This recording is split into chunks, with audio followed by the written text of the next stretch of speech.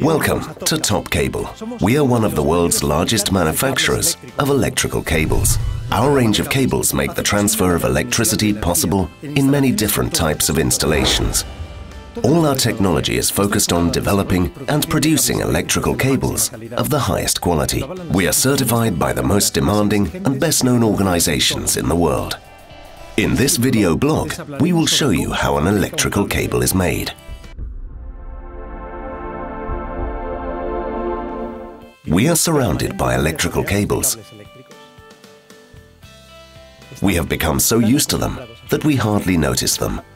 However, if we didn't have them, daily tasks such as switching on a light in a room, using a lift, or turning on a computer wouldn't be possible.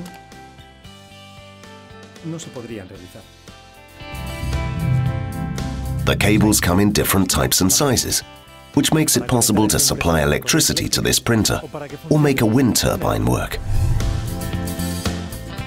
The technology needed to ensure an electrical cable stays in good working condition for several years without problems involves complicated manufacturing processes which require highly qualified staff. Would you like to know how an electrical cable is made? Follow me.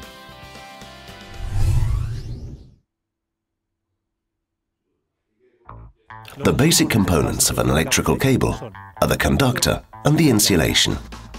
The conductor channels the current through the cable, and the insulation maintains the flow of electricity in the conductor. Cables may also have other additional coverings to protect them and increase their working life.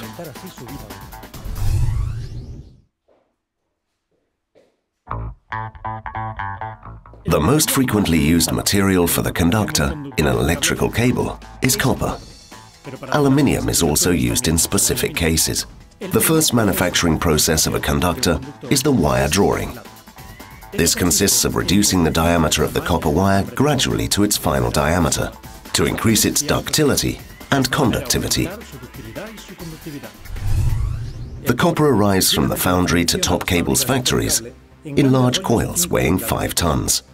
This copper, 8 millimeters in diameter, is technically known as wire rod. The first stage of the wire drawing is simply called drawing. The diameter of the wire rod is reduced to 2 millimeters during this process. This 2 millimeter wire is then drawn further to reduce the diameter of the wire to the size needed for each kind of conductor. In the last stage of wire drawing, all the wires undergo a heat treatment called annealing. The aim of this stage is to increase the ductility and conductivity of the copper.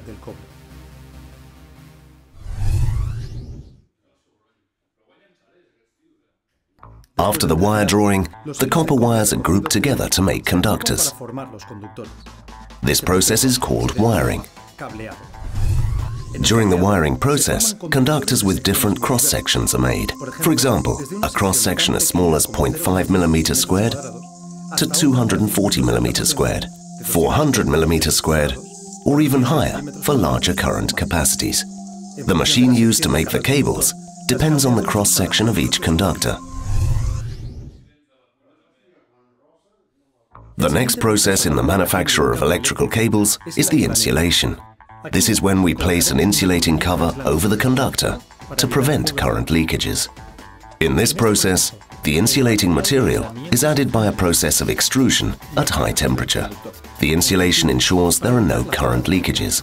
Several insulating materials may be used: PVC, EPR. Different insulation materials may be used depending on the characteristics of the cable required.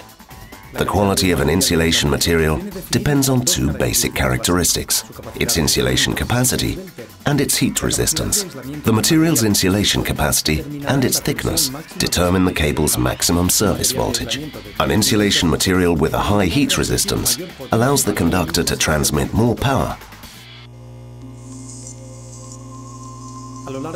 than the same cross-section with an insulation with a lower heat resistance. The whole length of the cable undergoes a voltage test to ensure the insulation layer does not have any faults.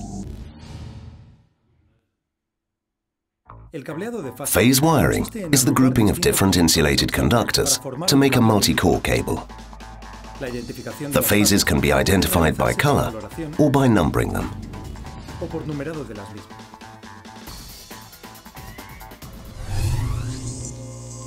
A voltage test is also carried out on the whole length of the manufactured cable during this process.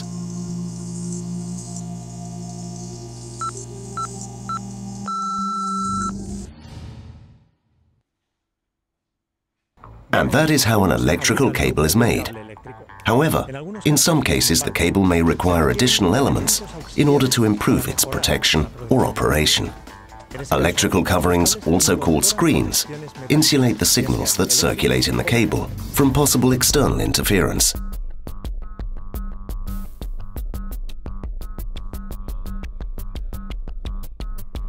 Las protecciones eléctricas, también denominadas pantallas, aíslan las señales que circulan por el cable de posibles interferencias externas.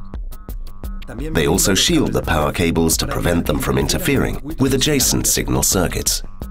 Mechanical coverings, also called armor, protect the cable from external damage that may occur from knocks, rodents, and any other potential causes of damage.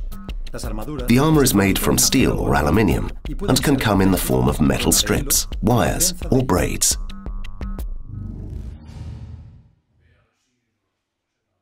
Cables usually have an outer polymer covering for protection. This is called the outer sheath.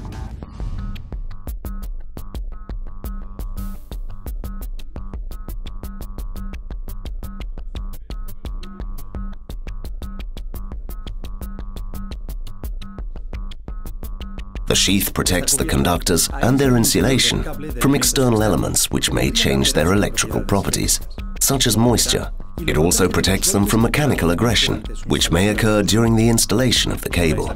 As with the insulation, the outer sheath can be made from a thermoplastic or a thermosetting plastic. The outer sheath is applied like the insulation via a process of extrusion at high temperature. The sheath may be made from different materials depending on the required protection level, the final flexibility of the cable, the work environment, etc. So that all top cable customers can correctly identify their cables, the cables are marked with the most important information: manufacturer, trade name, cable name, number of conductors, cross-section, construction regulation and standards, CE marking, and other information of interest, such as the product certification.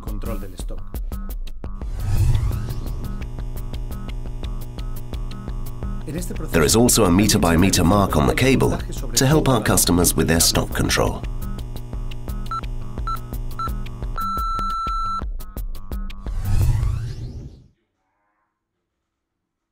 A voltage test is also carried out on the whole length of the manufactured cable during this process, and that is how an electrical cable is manufactured. But the process does not finish here.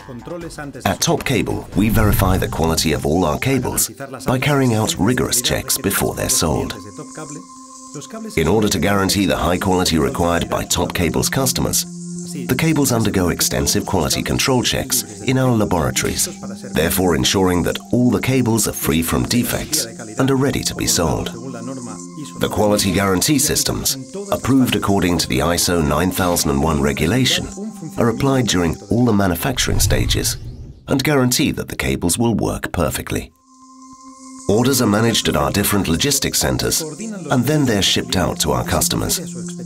Our Advanced Warehouse Management System, WMS, provides us with information about the stock status at Top Cable's logistics centers at all times, guaranteeing the availability of the product and allowing us to meet the tightest deadlines.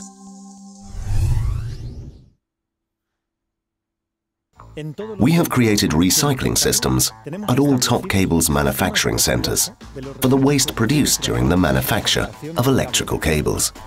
All waste, both from scrap cable and waste produced during the manufacturing process, is delivered to specialized companies to be correctly disposed of. This is how we guarantee that the environmental impact of our industrial activity is kept to a minimum.